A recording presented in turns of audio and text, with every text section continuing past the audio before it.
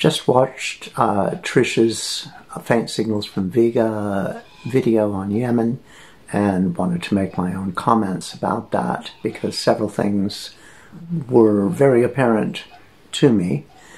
One is that these are things that are often not said.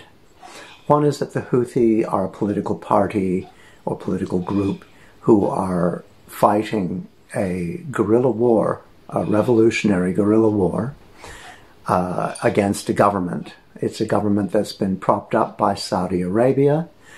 And the one thing that we know from guerrilla warfare by Che Guevara, the famous book, is that guerrilla wars never work unless you have support of the people. Okay, we have a situation where there is the people and a guerrilla band fighting for many, many years against a government that has been imposed externally by Saudi Arabia, and is obviously something that the people don't like. If the people liked it, no guerrilla war could possibly succeed. The second thing is that the Saudi government is fully backed by the United States. And here, let's just go back into a little bit of history. The United States loves supporting dictatorships. In spite of any narrative they have about democracy, they love supporting a dictator or a strongman, because when you do so, you only have to deal with one person who can do whatever they like and will be there for years, decades. And so they love the General Somosas, General Marcos, they love the Sihanouks, they love the General Pinochets, they love all these often generals, political strongmen. They supported Saddam Hussein because he was yet another of those type of people who they could then use to attack Iran, which has been on their agenda ever since the revolution, and the Iranian people got rid of another U.S. strongman, the Shah of Iran. The U.S. loves these strongmen. Quite often they're military dictators or monarchs, like you have in Saudi Arabia or with the Shah of Iran or whatever. And the people generally don't like them. But the people don't matter because you've got somebody who's essentially a dictator. And the U.S. loves that because they no longer have to consider democracy or the people or the fact that the U.S. agenda might not align with the interests of the people. In fact, it almost never does, which is why the U.S. loves these dictators. They can talk to these dictators, they can make a deal, they can offer to support them with arms and money, often as loans, which then creates a situation of an indebtedness for those nations that will carry on for decades and will force them into submission because they can do all kinds of economic gameplay if those countries are seen as debtor nations. Okay, so they support people. I'll use General Somoza as an example, where you have the Sandinistas trying to rise up and create some sort of democratic framework within the country. The U.S. hates it. The U.S. not only tries to feed Somoza, but when Somoza's actually overthrown, they bring in their Contras to try and destroy the Sandinista regime. And the Sandinistas, interestingly, while the Sandinista sort of movement was fundamentally socialist, the Sandinista revolution was also petty bourgeois. It was, the bourgeoisie also didn't like General Somoza, and it was a very broad revolution. And they would have been very happy to have dealt with the U.S. economically, to engaged in, once they had their country in their own control, they would have been happy to trade with the U.S. They made overtures, the U.S. refused, and so they went to the USSR, who was the only other major player economically in the game. And then, of course, the U.S. branded them communists, and they could then justify whatever the hell they wanted to do. Similar things happen with the Houthi. The Houthi are a rebellion. They are not a rebellion of Shia Muslims. They are not a Iran-backed revolution. They are a revolution, sure enough, a people's revolution. And the thing with a revolution or a revolutionary army, a guerrilla army, is they have to get their weapons and so on from somewhere. And while it's wonderful if you can capture the opponent's weaponry, quite often it means turning to someone other than the nations that are backing your opponent, particularly when your opponent, the situation in Yemen is that the opponent isn't their government, their puppet government. The opponent is Saudi Arabia, and by extension, the United States, because the United States is right there backing Saudi Arabia, one of the bloodiest, least humane, most in violation of human rights, head-chopping monarchies in the world. But the U.S. loves them. They have lots of oil. They can make deals with the Saudi princes. So you have a situation where Mohammed bin Salman apparently made the decision in 2015 to attack Yemen.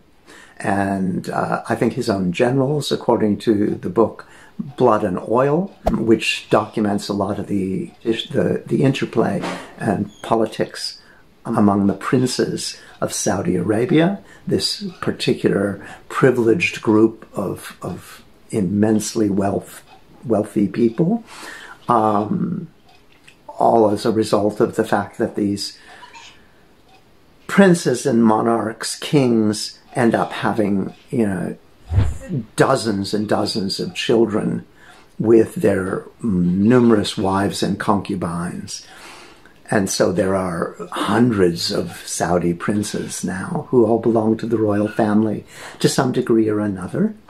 And so Mohammed bin Salman apparently he had just installed himself as the head of the Defense Department and came in and said, I want to go to war with Yemen.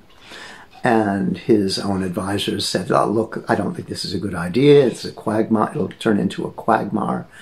The U.S. apparently also said, not such a great idea, but he said, no, I want to do it.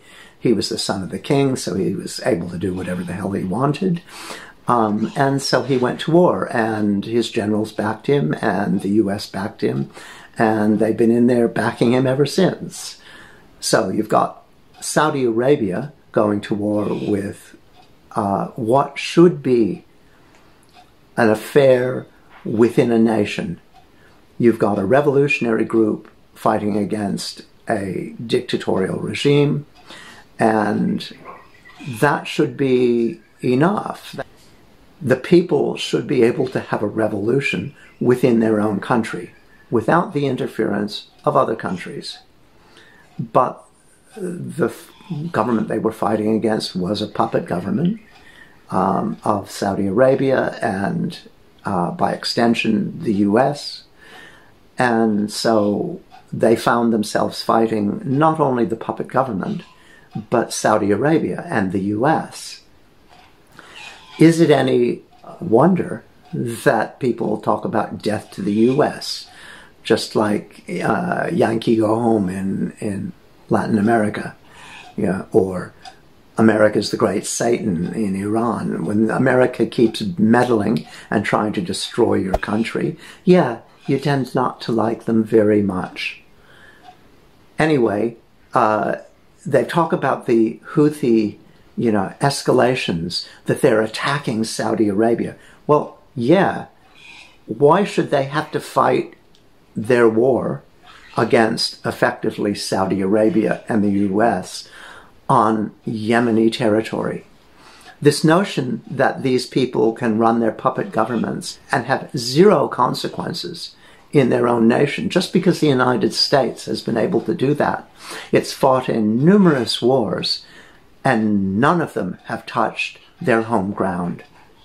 And so, the United States can get away with it if it obliterates, a big part of Vietnam or Syria, and nothing ever happens to the territory of the United States. Well, hey, that's great. You can fight all kinds of wars. And if, like in Vietnam, you lose, or in Afghanistan, you're losing, it doesn't matter. And it doesn't matter if you're destroying the nation. You can have presidents talk about bombing them back to the Stone Age. It doesn't matter, because nothing ever comes home to your own territory. Well, when Saudi Arabia tries this on with Yemen, Yemen is next door. So the idea that nothing should happen in their territory, well, why? The Yemeni realize that their enemy is not the puppet government, but is Saudi Arabia. And so, yes, they're attacking Saudi targets, because the Saudi targets are there and they're vulnerable. And so, yeah, they attack Saudi Arabia. And so they should. Saudi Arabia is the enemy. And if they are getting weaponry from Iran, well, where else are they going to get weaponry from? The US isn't going to sell them weapons. They're selling them to Saudi Arabia and fighting with the Saudis. They're not going to, they've got a blockade to try and prevent anything, including food, and petroleum and so on, from getting in.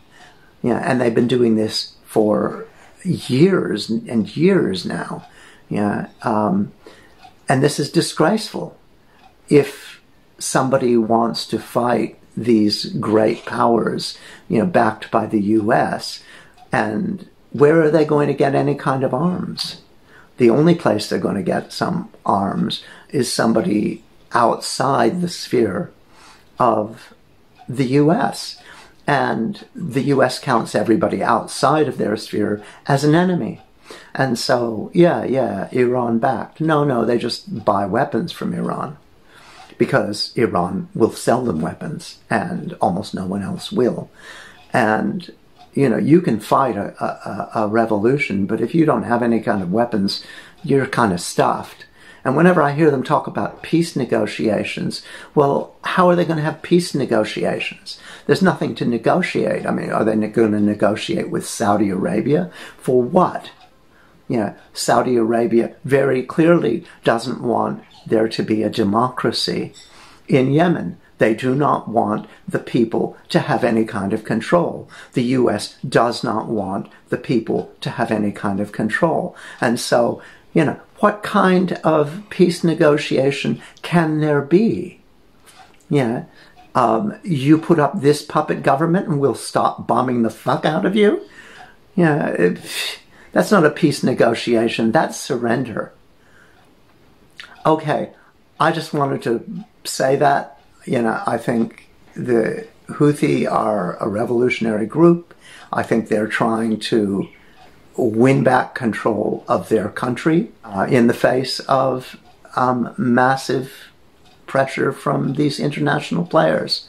And that's all there is to it. And I think if you support democracy at all, if you support the people at all, it's imperative that people support the Houthi in Yemen and an end to this disgusting war.